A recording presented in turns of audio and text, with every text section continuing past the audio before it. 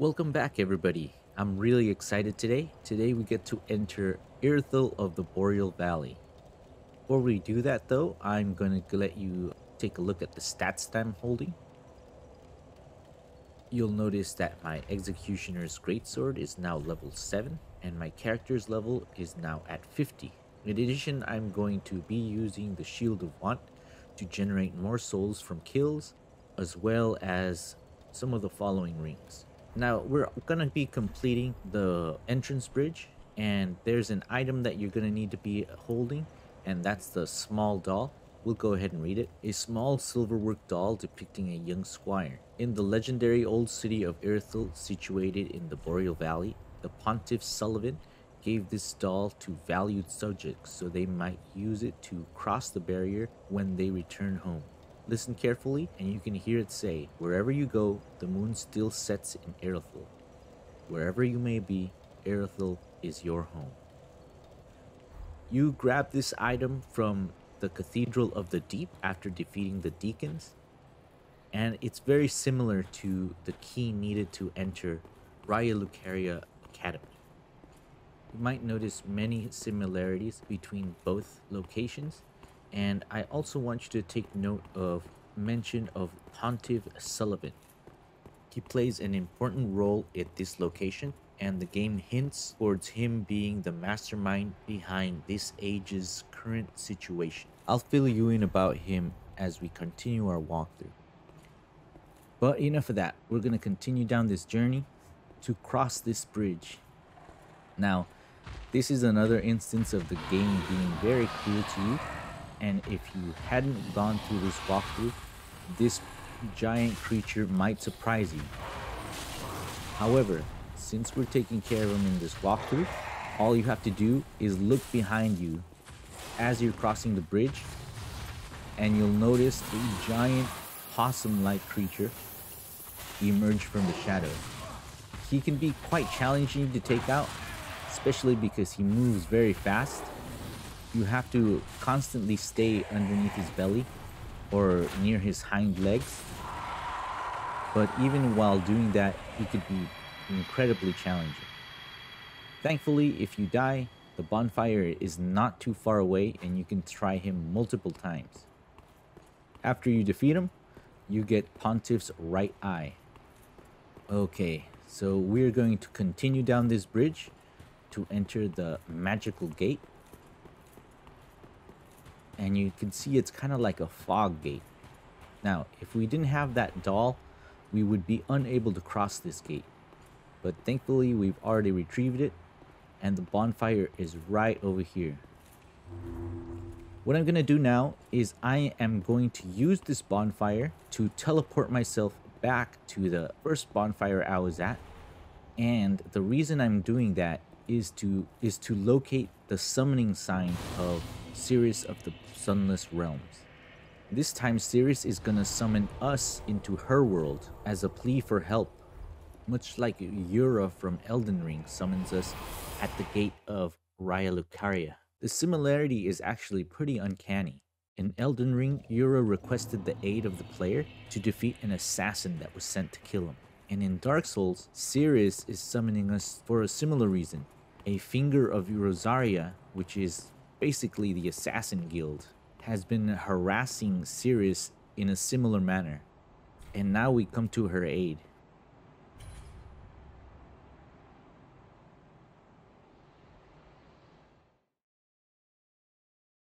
This NPC is pretty tough. He has a weapon skill that allows him to gain hyper armor, and he buffs his weapon with lightning. So taking a few hits from him head on can kill you in just a few seconds. Thankfully, you're not alone in this fight. You'll be able to use Sirris to your advantage, and you can dispatch him fairly easily. But don't get complacent because he is still a force to be reckoned with. After defeating him here on the bridge, Greirat the Wanderer will become an invading NPC later on in this video. In addition to that, Sirris will have some dialogue for us once we return to Firelink Shrine, and we will get to that dialogue later, but we won't immediately return to Firelink Shrine.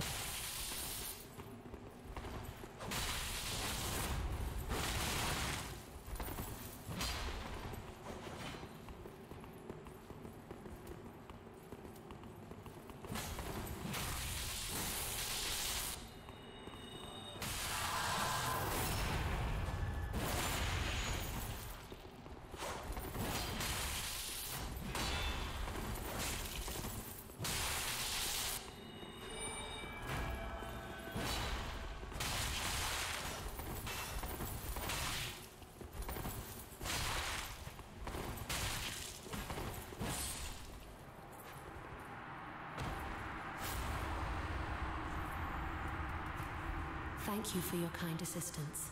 Blessing of the moon upon your journey. And that's it. Hopefully you learn his abilities, because later on you'll be facing him one-on-one all by yourself.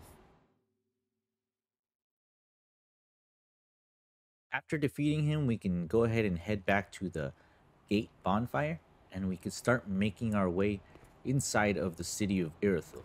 This place is pretty interesting. As you start walking up these steps, you're going to see these silhouettes of a time past, and they are going to be of the Outrider Knights heading out to battle. If you look closely, when we start heading in this direction, you are going to notice only one ghostly figure, but later on there's going to be two of them. I'm pretty sure this was done intentionally, although it's very obscure. These two ghostly figures that we're going to see are a representation of the two main Outrider Knights that we face in Lothric Castle. The first one that we have already killed is Vort of the Boreal Valley, and the second we have not defeated yet, but she is known as the Dancer. She's a really tough fight, and we will get to her later on in this playthrough.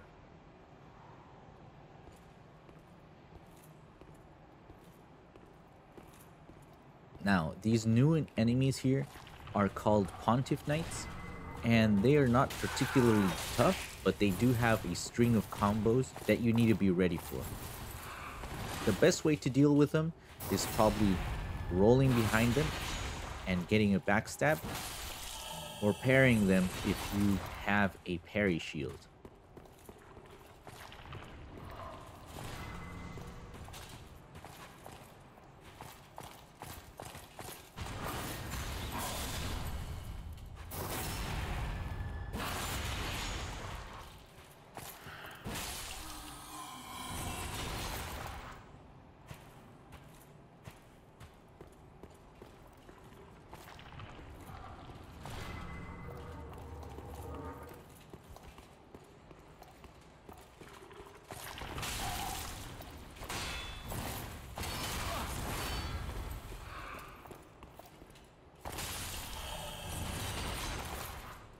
And here we get an excellent view of some of the locations we've been. If you look straight ahead, you can manage to get a view of Lothric Castle. And that building right underneath it is the entrance to the catacombs. I believe that building is where we fought the Undead Legion, along with Farron Keep Forest. Moving right along, we're just going to pick up a few items here, and we could start making our way up these alleys.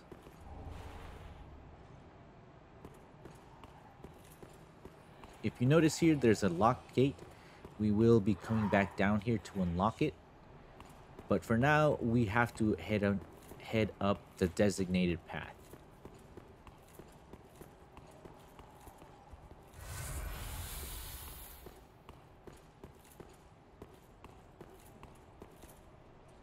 Up ahead, we're going to meet two different types of enemies. The first type of enemy are these ghostly creatures, and they have two different forms.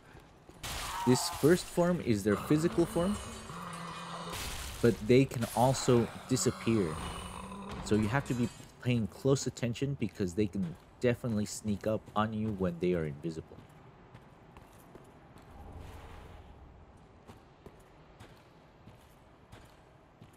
In addition, they're accompanied by these fire witches. These fire witches have a crazy amount of range on their weapon. It can even be deceiving at times. So my suggestion is to take them out as quickly as possible because they provide continual support to the ghostly enemy. Be careful with them because if you get within the range of their staff, they can pick you up and toss you, similar to how the Clean Rot Knights can do that in Elden.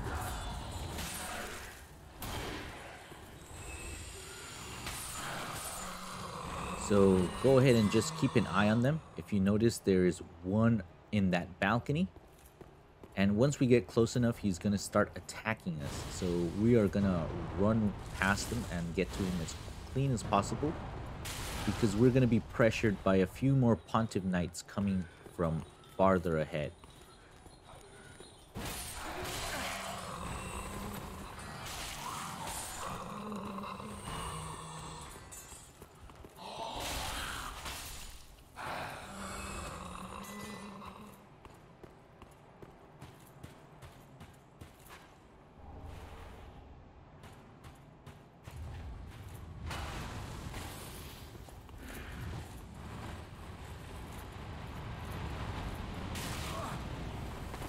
And there are the Pontiff Knights right on cue.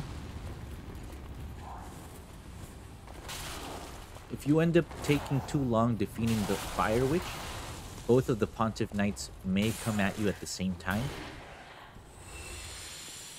Only one of them will come at a time, and it makes for a much easier fight. All of these enemies have a low chance of dropping their items, which are really shiny and get extra cool points in my book.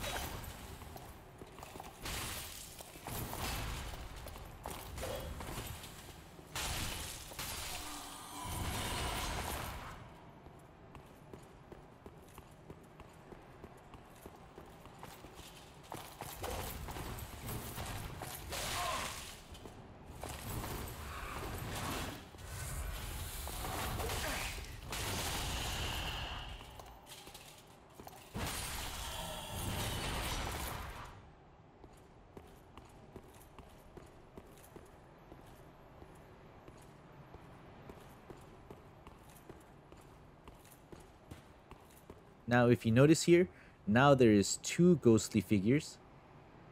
The male one is most likely Vort, and the female one is the dancer. And the only reason I know that is because she's wearing her signature veil and headdress, which we will see later on when we fight her. Before heading to the bonfire, we are going to head in this direction where we are going to find an illusionary wall.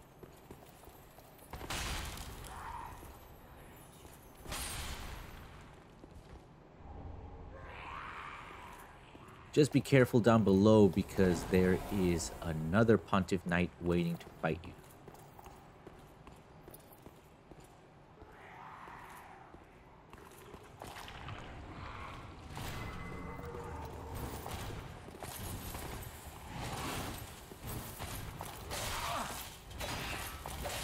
Oh, and he killed me.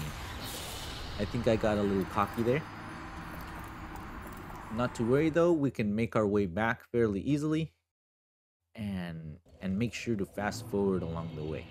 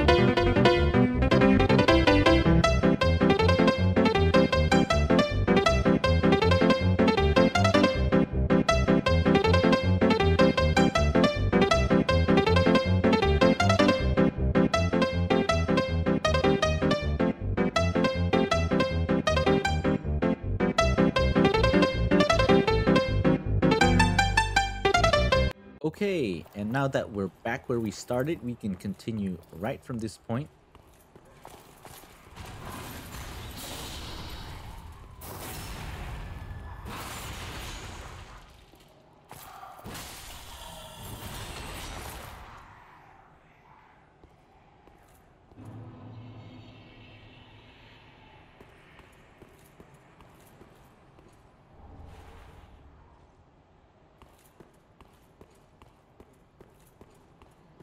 And we are going to jump down this ledge here to open that shortcut into this tiny little garden here. This evangelist has a lot of health, so be careful with him. But he's not that much different from any of the other evangelists that we've fought so far. He also drops Dory's 9, which is a really good miracle, especially in PvP. And is pretty much a direct copy of Swarm of Flies from Elden Ring. So make sure to pick that up if you are a faith build. The attack inflicts both dark damage and a bleed buildup. So if you are trying to make a bleed build in this game, which is not as good as it is in Elden Ring, but it's still pretty viable if you're into that kind of stuff, this is an excellent miracle for you. As long as all these enemies are defeated, we are just going to go ahead and run up to where we first entered the illusionary wall, because the bonfire is not too far away.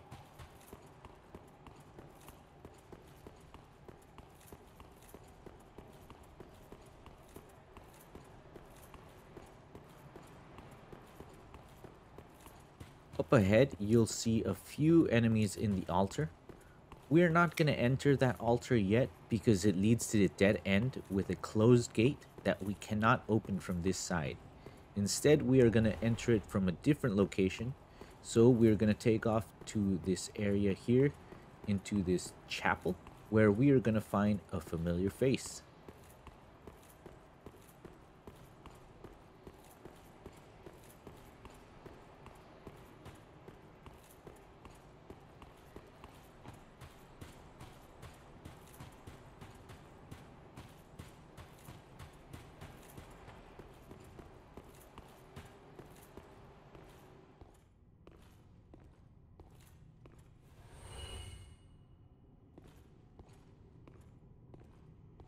The bonfire is right over here.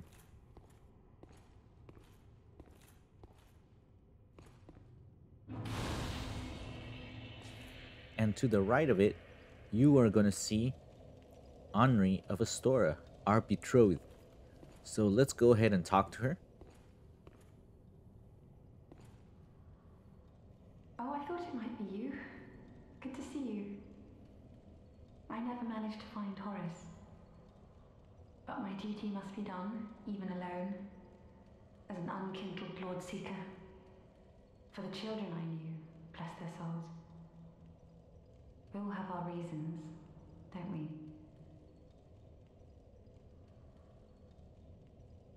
Ah, you are brave indeed, to face your duty alone. I would do well to learn from you. May the flames guide your way. Make sure to exhaust all dialogue in order to receive the gesture that she gives. Indeed, to face your duty alone. And from this small conversation, our suspicions are confirmed. She is basically exactly like Roderica. In her past life, her and Horace were one of 2 children that managed to escape a devouring from Aldrich. And now that she has become an Ashen One, she is seeking justice for those fallen children.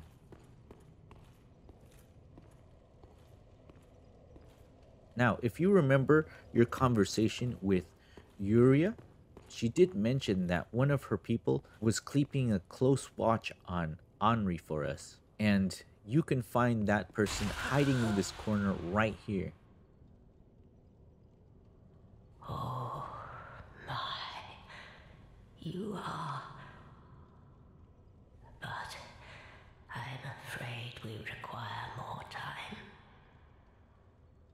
As long as it takes a dark droplet to fall, that is all. Ah, gracious Lord.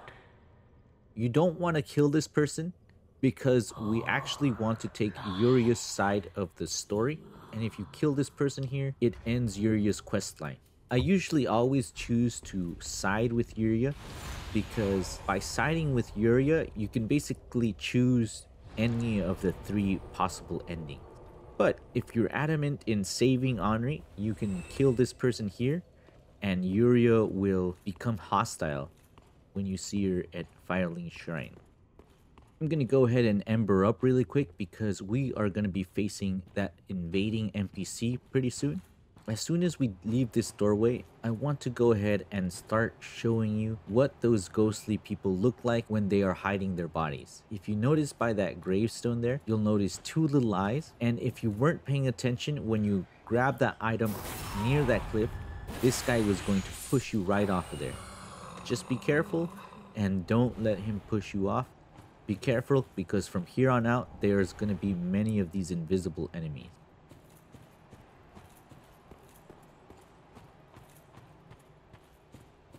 In addition, once we get to that giant gravestone there, we have to hurry up and kill this demi-human because the invading NPC, Crichton, is going to invade us.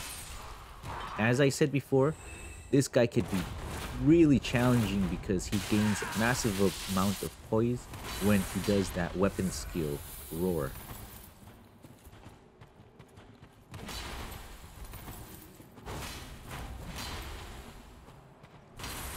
If you have a weapon that could toss him like this sword does, it's probably best to chuck him off the ledge as I did right there, and it'll give you the easiest fight ever.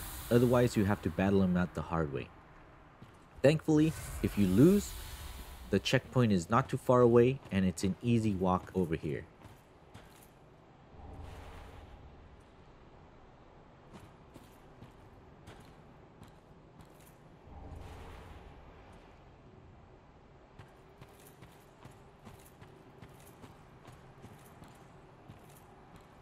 We're gonna backtrack a little now and go into the alleyways to start making our way down to the perimeter of the city. This is the only way left to go because the gate up by that cathedral is locked. So we are gonna head down in this direction now.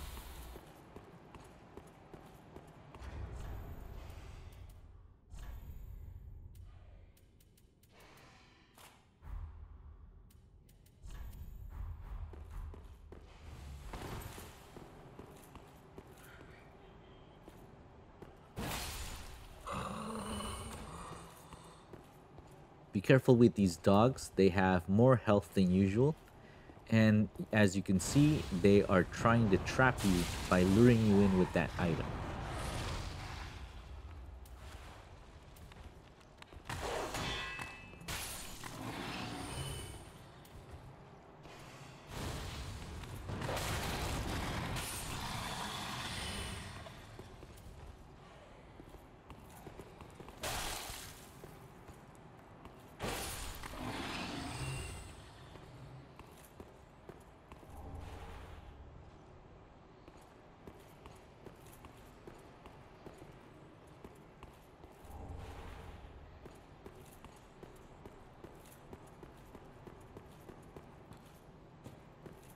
We're gonna enter this darkened shack here, where we are gonna find a lot of these invisible enemies. And it could be a little deceptive here because some of these enemies can hide their glowing eyes for a little bit and you can lose track of them while they're invisible. In addition, some of them can fall from the roof and latch onto your head to do a grab attack.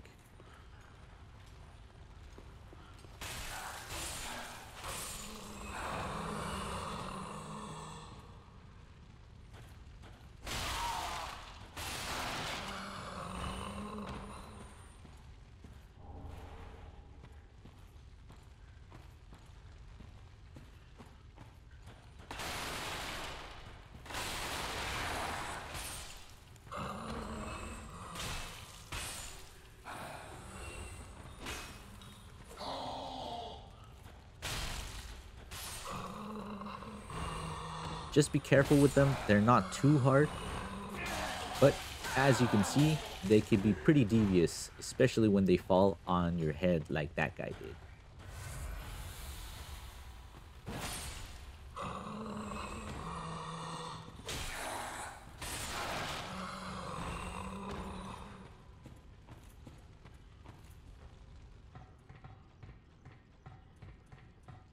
We're gonna head up these stairs now to pick up an item. And there is more enemies here on the rafters, so be careful.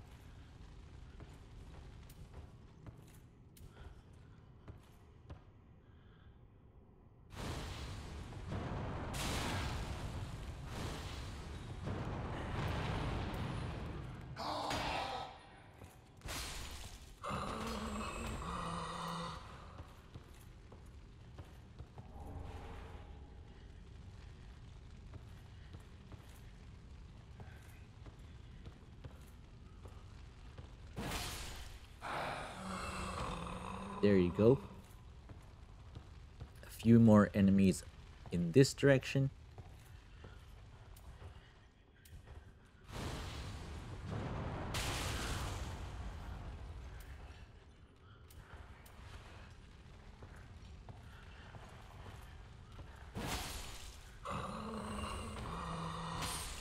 Now what we want to do is we want to fall down into the rafters over here, where we will find a hidden chest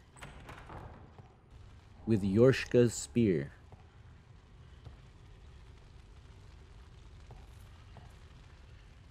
After retrieving this, you can exit to this doorway on your right.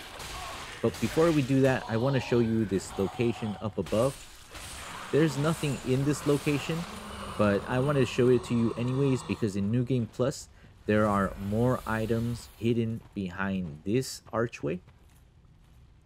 And you should know where it is when you continue your playthrough.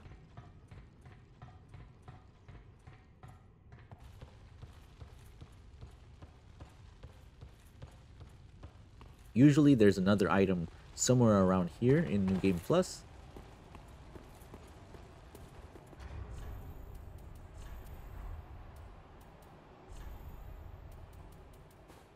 And then eventually you could fall down over here. Now, usually the game wants you to continue on the opposite direction, but we are going to fall in this direction because there's a ghost that's standing by that item there.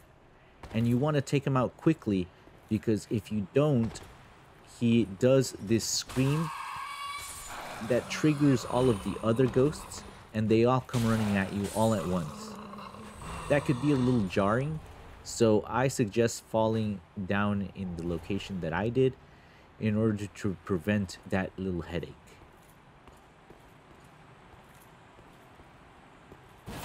Now we could just go ahead and take out all these little ghosts without them being aggroed, and it makes for an easier day.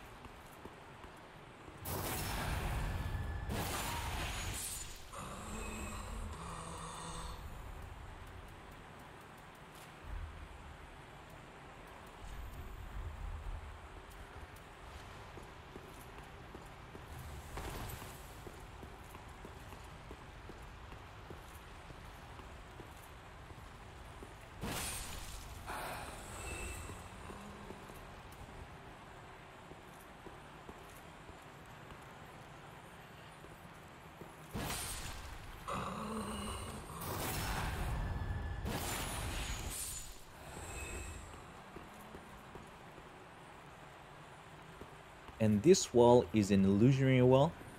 There is a crystal lizard behind it. Let's go ahead and take care of him.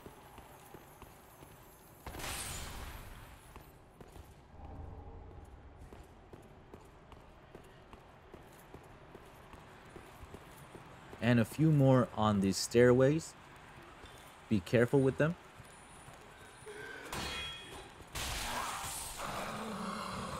And we're done.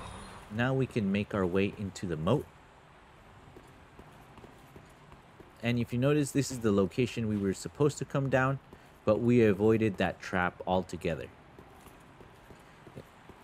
Now we can make our way down into the moat. And we are going to find a new type of enemy here. They are these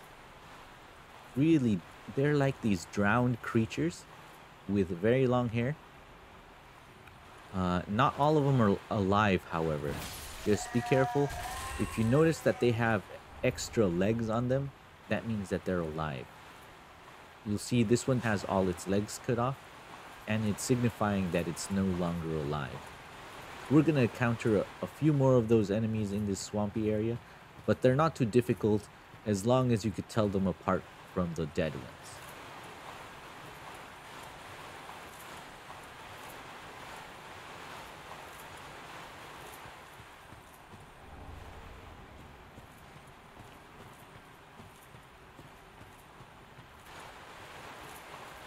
That's a dead one there, and those up ahead are live ones, so just go ahead and take them out.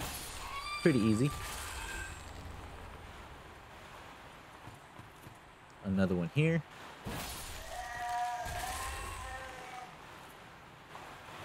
And now we could pick up this item from what looks to be a grub man.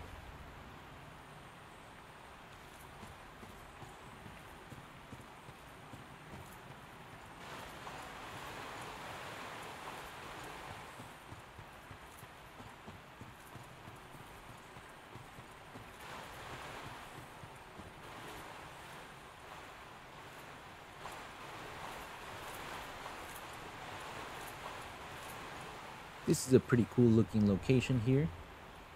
If you notice, there's an entrance into this tunnel here, and that is the location that will eventually lead us to the boss of this area. But we are not going to go there yet. Instead, we are going to grab this bonfire that's pretty close by, and we are going to make our way back into Firelink Shrine.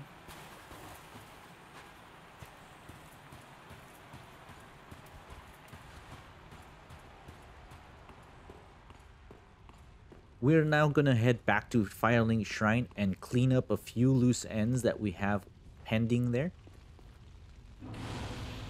So let's head back there and talk to a few of the NPCs.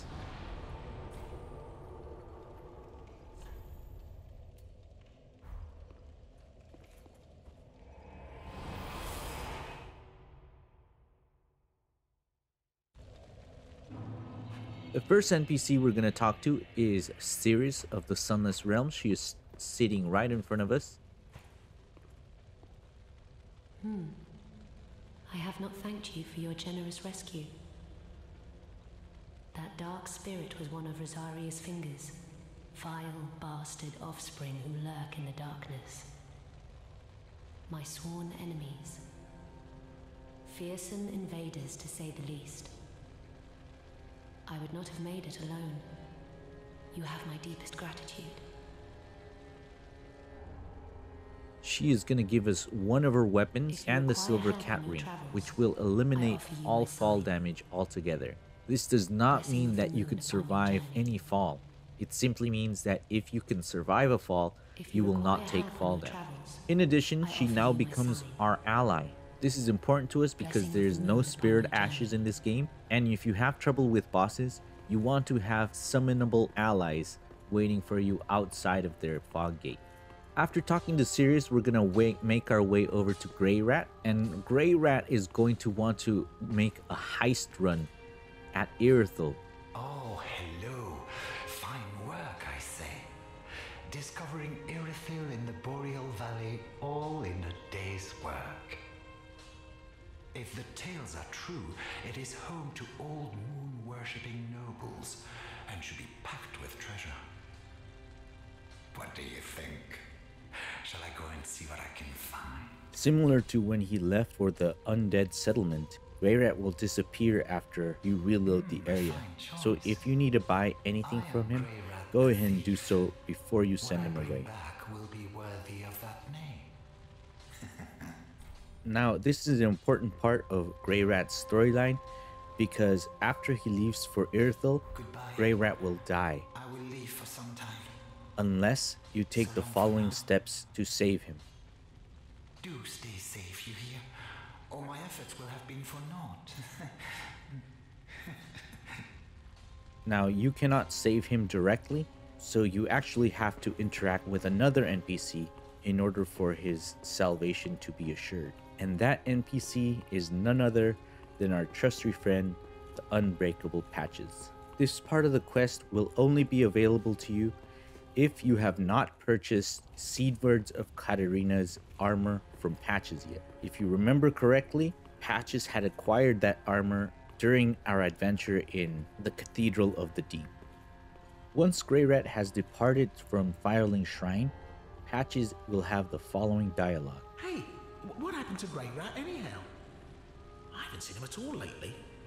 Well, if you know where he's scurried off to, be sure and tell me. Now I need to stock up, and if he's gone and croaked, he'll have left a gold mine. Initially, Patches will show his self-centered way. What? Gone all the way to Irithyll, has he? There can't be much left of that frozen sprawl. Oh, the old rat. He's gone off the deep end this time. But this is why I really like Patches as a character in this game. You begin to see that underneath that selfish personality, Patches still holds a semblance of his humanity. He kind of cracks when he realizes Greirat is in danger. After this interaction, Patches will no longer sell you any items until Greirat returns to Firelink Shrine. And the only way to do that is to beat a boss encounter. Luckily, we left one such enemy alive, back at the Smoldering Lake, which is where we are headed next.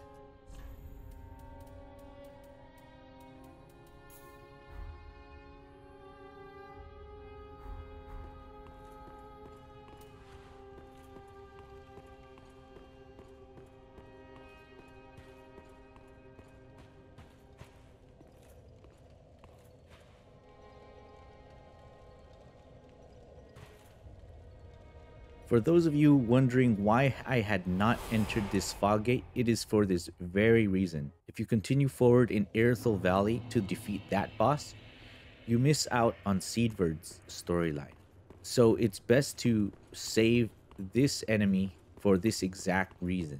The enemy here is going to be the Demon King, and he's really just a testament of how the demon race has really deteriorated at this time. When we enter to fight him, you'll see that he is no longer a majestic, strong-looking demon. Instead, he is old and decrepit, still powerful, but no longer a majestic being like the demons in Dark Souls 1. And as an added bonus, you are able to summon Cuculus of the Great Swamp. We can find her summon sign right outside of the fog gate. Normally, I don't like to fight any bosses with the aid of any summons. But if Cuculus survives the fight with Old Demon King, the Spotted Whip and the Korix set, which is the armor she's wearing, appears in the undead settlement where we found our pyromancy teacher Korix trapped inside of his cell. It does make for an easier fight, so I am not going to add any additional commentary. Just take your time and defeat the boss at your leisure.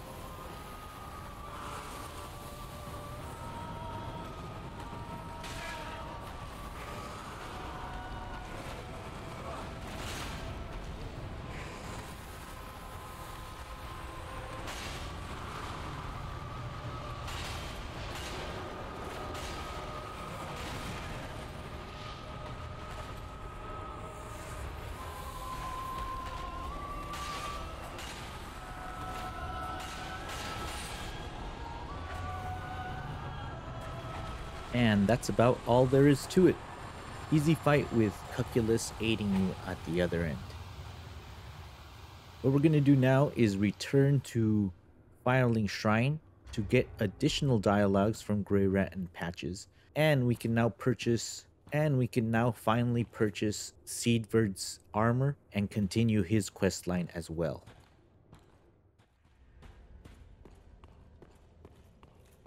Once we interact with Greirat, he is going to have a peculiar description of the events that unfolded at Erythel. Oh, then we're both safe and sound. Thank the gods for that. I don't like getting things so close. I might have died if it wasn't for that peculiar onion knight. But in the end, it all paid off. Take a good look. They're sure to be of some use. And seeing how Patches is the only one who has the Onion Knight armor, it's assumed that he was ultimately Greirat's savior. There's only a few things left to do now. We are going to purchase Seiward's armor and return it to him. Oh, hello again. Welcome to Patch's Boutique of Wonders. Can't resist it, can you? My sumptuous selection.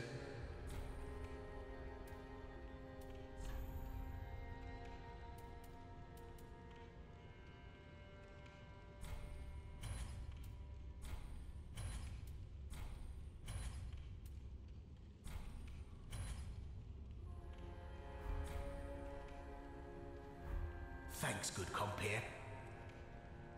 After purchasing the armor from Patches, you can find Seiward by spawning into the cleansing chapel Bonfire inside of the Cathedral of the Deep. He can be found stuck inside of a well near the entrance of the chapel. Hello?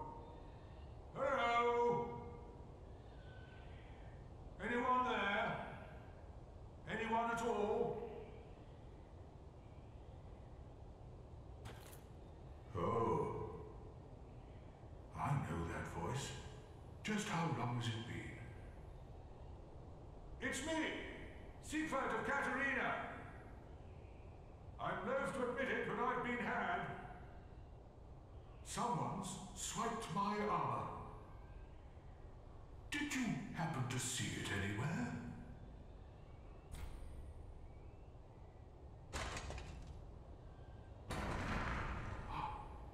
Oh, my armor. My deepest gratitude. I, Seiward of Katarina, salute you. With my trusty suit of armor, I'll be out of here in a jiffy. Until we meet again, comrade.